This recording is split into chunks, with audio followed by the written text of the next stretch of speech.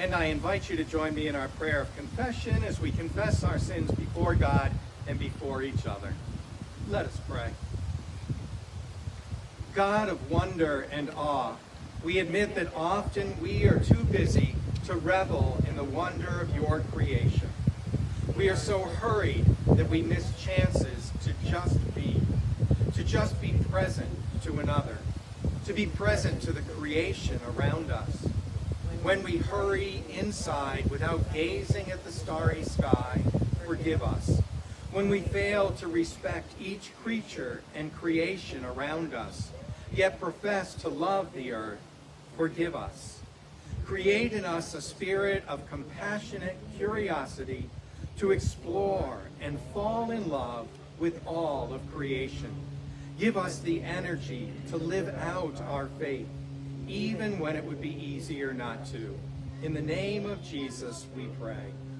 And it's true that we do miss opportunities to enjoy the beautiful creation around us, to understand the wonders of this great world that God has given us.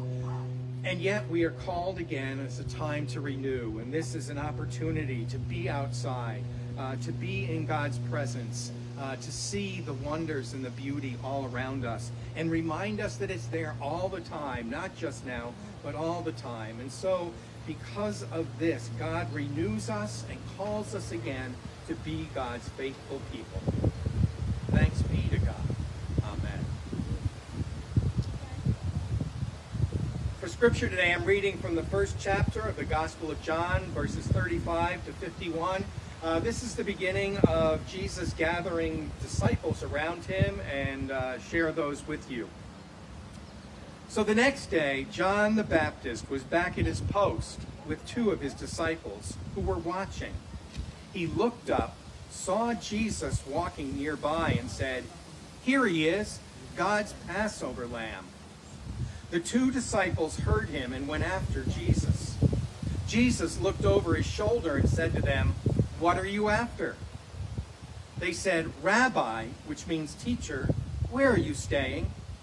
He replied, "Come along and see for yourself." They came, saw where he was living, and ended up staying with him for the day. It was late afternoon when this happened.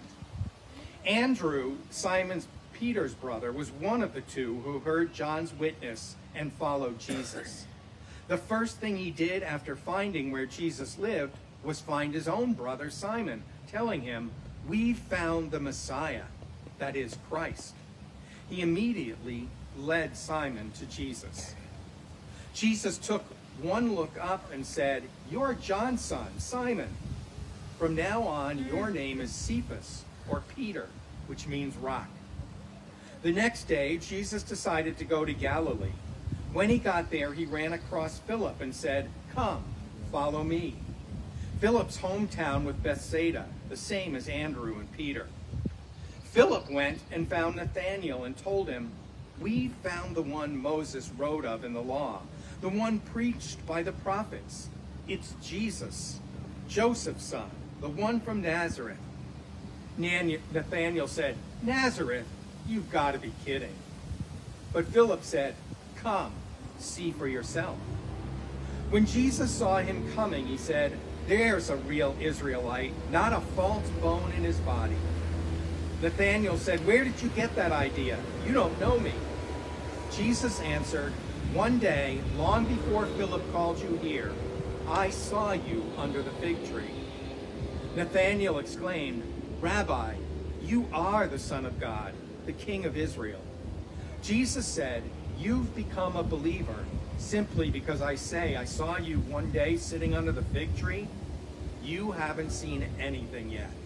Before this is over, you're going to see heaven open and God's angels descending to the Son of Man and ascending again." This is the word of God for you, God's people. Amen. As we share out here, again, I share, as I did last week, that from the scripture and hearing the call of the disciples, and as they invite their brothers and their friends to come and experience Jesus, I also speak from my own experience of where I've seen God working, and hope that it relates to you finding God working in your lives as well. So I think the way it happens here with them inviting each other into God's presence reminds me of what we often talk of as evangelism in the church, of helping the church grow. And evangelism is often a very scary word. It sounds like something really foreign. We often think we need to have a well-placed three-point doctrine of everything about the Christian faith that we can present to somebody and somehow convert them. But I think it's as easy as what these disciples did, the initial ones. Come and see. I found what I think we're looking for. Come and see for yourself. It should be that natural for us, I think. Almost like you would a new restaurant opening up. And you go and you try it out and you enjoy it. And so you don't have to tell the person you like it that they're going to like it, or that they have to order exactly what you ordered, or this is how the food is prepared. All you have to say is, right, I found a new restaurant and I liked it. You might want to try it. And that just comes natural for us, and hopefully our own passing on of the faith, our own evangelism ought to be that natural. Just, you know, I found something, a place, a church where I find meaning. Why don't you come and join us? Something that easy. So it's really springs from our experience and then wanting to share it with others. So I'm going to share that with you today because we're out in camp. I went to camp for the first time at the earliest age you could. I was third grade, and it was an overnight camp. We went for a week, came in Sunday afternoon, stayed till Saturday morning. And it was the conference camp for the Troy Conference of the United Methodist Church, which is upstate New York and all of Vermont. And Sky Farm is just north of Lake George in New York, between Warrensburg and Chestertown. And I went to Sky Farm, as I say, as a third grader, and I had an awful experience. I was so homesick. It was incredible. I had no, you know, there's not a fun moment I can think of that week. One of the things I did was I called home. They had me call home twice, hoping that that would help me. They never let campers call home there, and I called home twice. The one night our group didn't stay in their cabin. They slept out on the ball field. I slept in the nurse's cabin. I had a stomach ache. It was just an awful week. I survived it. I went home, and that was it. That was the end of it. Come the next year, my mom signed me up again. My mom went to that camp and had a great time, so she couldn't understand anybody not having a great time at Sky Farm. So she signed me up again, despite my protests. I didn't want to go back. And it came to a head the night before. You know, we were supposed to go Sunday for registration. Saturday night, we had a big fight. I was just, I don't want to go. I'm not going. I don't want to go. And my mom got so upset, she just dumped my whole suitcase out right on the floor and said, you know, fine, you're not going. And then we kind of reconciled. Everything got packed into the suitcase again, and I went.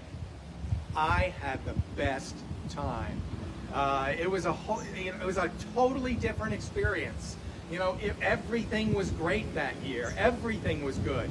And finally, my mom was able to pick me up and see a smile on my face at the end of the camp week. And then I had, telling her, I just had the great time. She said, well, you remember that when next year comes. You know, I don't want to have another fight like we did this year.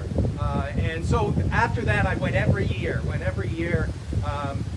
That I could. It went up through junior high, and then there were some away camps. So I did a couple of senior high camps, 9th and 10th grade, where we went out on canoe camps along the Racket River and in the Saranac Lake chains, and we spent the whole week away from camp in the canoes, and continued to do that. Volunteered as a counselor for a week after my senior year in high school, and then after my junior and senior years of college, I was a full-time counselor there, a permanent counselor for the 7 weeks of camp. And again, counseling is really demanding. So you get your campers at noon on Sunday, 1 o'clock on Sunday, and you had responsibility for them till about 10 o'clock on Saturday. So continual responsibility for all these kids. We got paid $70 a week. You can imagine what the hourly wage was, but it wasn't the pay, it was just being at Sky Farm was the great thing. And so where this comes around is one of the weeks in the changeover, as the campers were signing in, there was a camper there who did not want to be there. He had been there just the week before, and he'd had an awful experience at camp.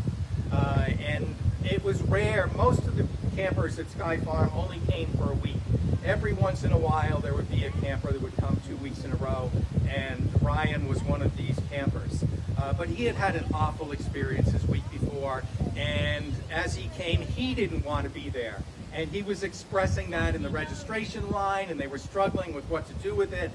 His mom was a single mom, and she had vacation plans to be away for that week he was at camp. So this was her daycare for the week. So she was committed to having him there, and she was kind of beside herself because he was so upset about coming back. The camp director, Bruce, was talking with her and trying to figure out what to do, and then they brought me into the conversation. So Bruce and I and the mom were talking because he was supposed to be assigned to my group that next week. And so we talked, and Bruce was asking me, do you think you could handle Ryan? You know, do you think it would be okay if he stayed? And so I said, yeah, I think he would fit in with the group. I think he would do okay. And so we decided that's what we would do. Now Ryan was still really upset. I had to hold him in my lap and just kind of hug him as he dug his fingernails into my forearms while his mom walked out of the registration and got in the car and drove away. He didn't want to be there. But as it turned out, he had a great week that second week. The first week I could kind of understand, you know, he was set up for it. I had seen his group a couple times. I didn't particularly see him, but they had some volunteer counselors, and they were there at the church camp. And so they thought what church camp should be a lot of Bible study. So for third graders, they had them doing, you know, 2 or 3 hours of Bible study in the afternoon. And it was just that gives them the opportunity to sit there and think about where they're not. They're missing their parents. They're missing that. I had been there so often that I knew everything and often tried to get my kids to do everything. So we did that. We held our chapel services and led the appropriate ones. We did our chores for the day, whether it was cleaning up, setting the tables for the meal, or whether it was cleaning up afterwards, or whether it was cleaning out the bathrooms. We did our chores. We hiked to the castle. We hiked to Lookout Mountain. We went to the river and sat in the rapids and let the water run over us. We had our swim times. I kept the kids busy. In New York, there's a law that they have to have some quiet time after lunch. FOB it's called. Flat on bed or feet on bed. My kids used to beg for that time. They wanted that time to rest because we were so active. So as it turned out, Ryan had the best week ever, or a great week while he was there and in my care. And that just warmed my heart because it wasn't that I was so great, it was that I could pass on my experience where I had come from, having a terrible week and then having it followed up with a really great week. And that I could be the one that helped Ryan experience that, having a terrible week and then having it followed up by a great week. So it was a way of sharing my experience. It was a way of helping somebody else love a place that I had come to love. And that just warmed my heart. And I think when you have that kind of experience, that's why my mom wanted me to go there. She'd had wonderful experiences growing up, going to Sky Farm. So for me to be able to have that with Ryan, there was no other camper like that I had that did that, but he, for me, exemplified what I had gone through and just made me feel great about it. As I've listened to kids from our own church that have grown up coming here to Camp Wabbaquassett when it was a day camp, I know what a special place it is for them. And so it's a place they want to bring other people to because this is what a great place it was. We've been here, I've been out here with different families. We've celebrated weddings here because they've had a history of being out at camp, and this is a sacred place. We've celebrated funerals here because this is a sacred place where they knew God's presence and came back to. So it's because of that history, because of that experience, that they want to share that with others. I can remember every year Jackson Sumner would come out here, and he would always tell us, I was conceived here, and talk about, you know, he had been here his whole life, and this was a place that he wanted to come back to and share. It's sharing in those experiences, sharing the things that we find wonder in, that we can pass on. And that's the way we share our faith. This is wonderful for me. It's a great experience. Why don't you come and see? Link found this snake this morning, and it's a pass-around pack now. That everybody else wants to see it as well, and he's willing to share, and that everybody that's holding it is willing to share with those that want to see it, and they're being very respectful for those that don't want to see it as well. And so it's that kind of experience. And so as we come out here to this beautiful place and have wonderful experiences, I hope we understand that the great experiences we have in our lives become something we want to pass on to others. We want somebody else to have those experiences. The way we experience God, we can't make you experience that way, but we can offer you, come and see. Come to the place where I experience. Come to the people I experience it with. And maybe you'll have that experience too. That's the nature of our faith. That's what the early disciples did, what Andrew did for his brother Simon. Come and see. I think I found the one. The way Nathaniel was encouraged by his brother. Come and see. We found the Messiah. That's what we come to do, to share what we've experienced so that others can be enriched in their lives and share that time as well. So may we gather in this beautiful place, and may you take the wonder of God's creation, the wonder of God's love, and as you experience it in your life, may you share it with others. Amen. And I invite you to share joys and concerns as we come into a time of prayer. I want you to know that Helen Card has been in the hospital. She's been in and out of the hospital. She was in with what they thought was pneumonia. They sent her home. She went back into the hospital, and they're not sure what it is at this point, or last I talked to her.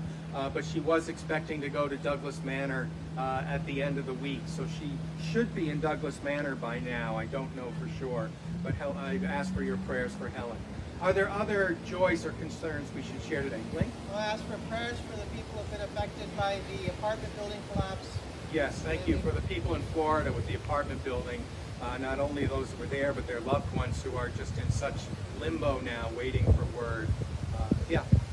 A friend of mine, I call him Uncle Glenn. He recently found he's got a tumor. Not sure. We'll know the results soon if it's cancerous or not. Another friend of mine, Jerry, has cancer, fighting it. Okay, so we pray for Glenn, who is found a tumor and waiting for results, and also Jerry. Jerry also has cancer and is fighting that. I'd also lift up my daughter's father-in-law, Rich, who's got esophageal cancer and is really not doing well with that. And his name is Rich, so ask for your prayers for Rich as well. Others? I invite you then, we have our prayer is a prayer of litany, so I invite you to read responsibly this prayer today. Let us pray. For the miracle of creation, in all its infinite diversity and splendor, we give thanks to the one who sustains us. We give thanks that we too are part of creation. We pray that we might remember our status as children of God, our participation in the circle of life. For the rhythm of a paddle gently striking the water, the morning mist in a field of clover, the call of the loon, the radiance of sunset, the sparkle on the water, and the dance of the dragonflies. We praise you. God, we know that we have too often isolated ourselves from the very things that bring us a connection to you. We pray for the wisdom to seek out places such as Jesus did, the mountain, the plain, the lake shore, the wilderness. We pray that we might remember that Christ is present in ourselves and in others. We pray for all those who need to be part of an inclusive community, a place where the natural world radiates, or to both. and yet who cannot find the time or courage to do so. Give thanks for the places in our lives that give us renewal and help us to deeply know us our journey. Gracious God, we pray for camps and retreat centers and all sacred places whose mission is to bring people to an awareness of your glory. We pray for each participant in all United Church of Christ outdoor ministry programs, that they may have a safe and meaningful experience and a season of strengthening faith. We thank you for this astoundingly beautiful place, used with divinity, all Camp Wabbaquassett. Bless this season with grace, abundance, safety, protection, and love. And God, please help all of us to live out the message of our church as inspired by Jesus. To love you, to love ourselves, and to love our neighbor. Amen. And our closing song is Pass It On, and again you'll find those words in an insert.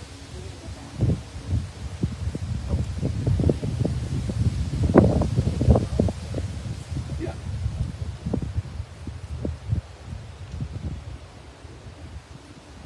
I knew I wanted this one. Pass it on.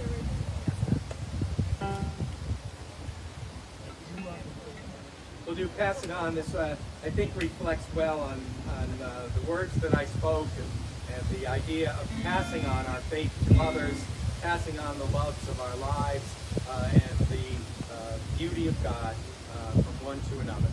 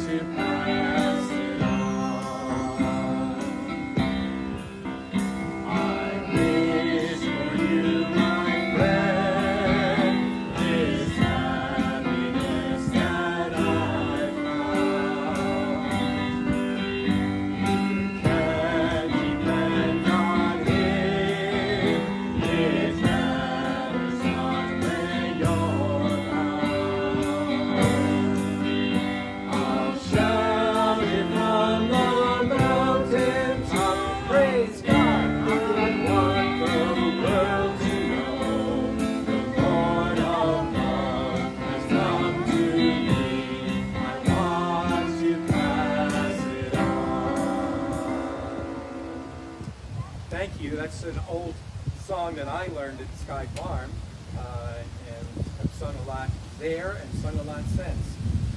And I skipped one because I do that sometimes when I'm through the service. So I think there's a number of people here who grew up singing For the Beauty of the Earth and know that as such a beautiful song. So we'll sing that now, For the Beauty of the Earth.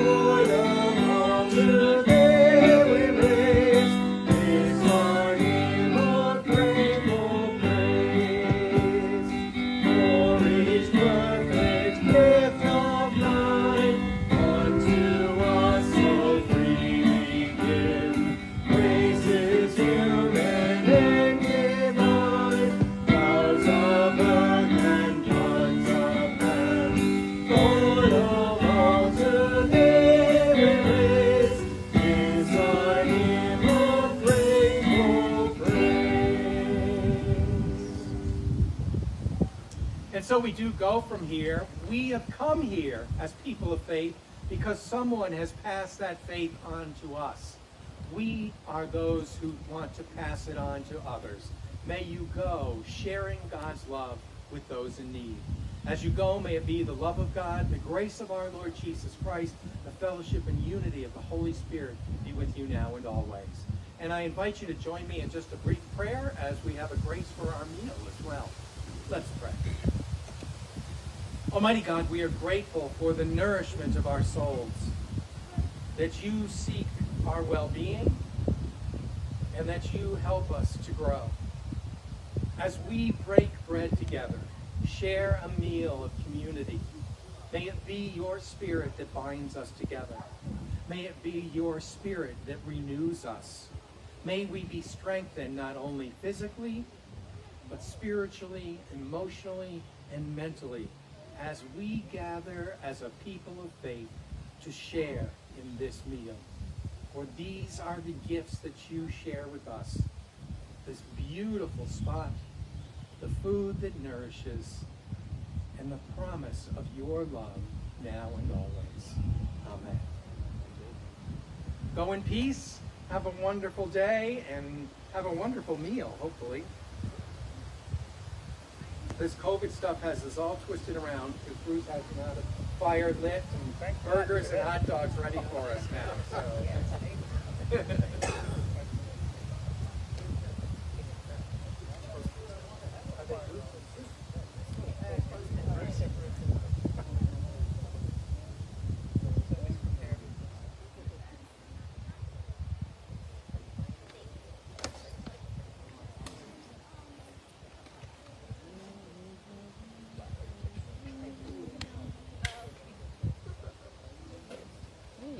So how have you been?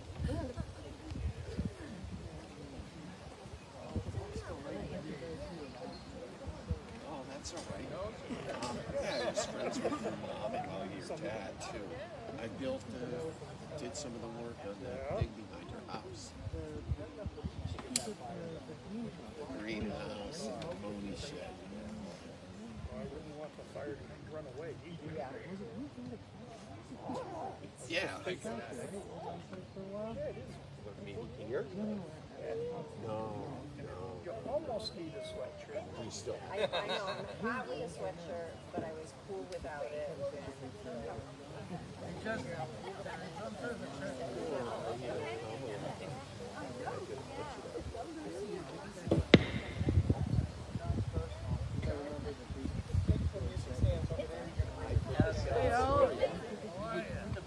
It's still there? Yeah. Fell down. Yep. No guarantee. It lasted quite a while, right? Well, party yesterday, and I didn't want them in my house anymore, so I didn't really bring them down. Had big plans. Do they come up or down? That's what I meant earlier. No. Pull the center up. You have to unlock it.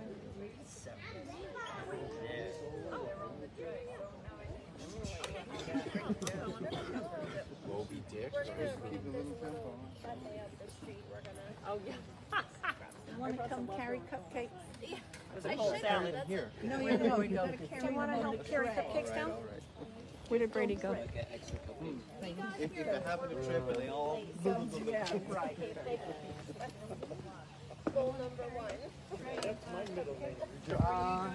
Okay. Good. You want to share I got it. I think. I know how it goes. It's just Yeah, she was asking us. There you go. Perfect. where are we putting these? So you say I can't make a fire? Is that what it is? No, that's okay. Why are you trying to do that?